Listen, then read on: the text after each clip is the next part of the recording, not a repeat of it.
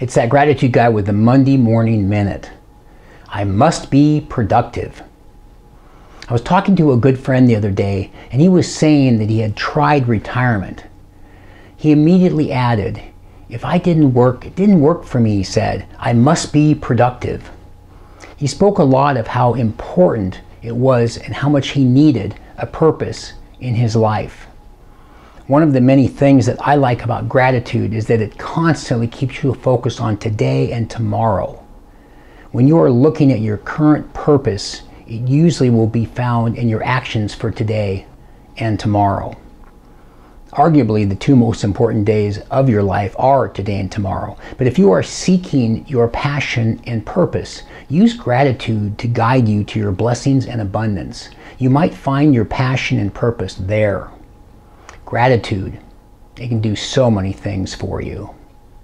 I'm that gratitude guy. Remember, be grateful and never quit.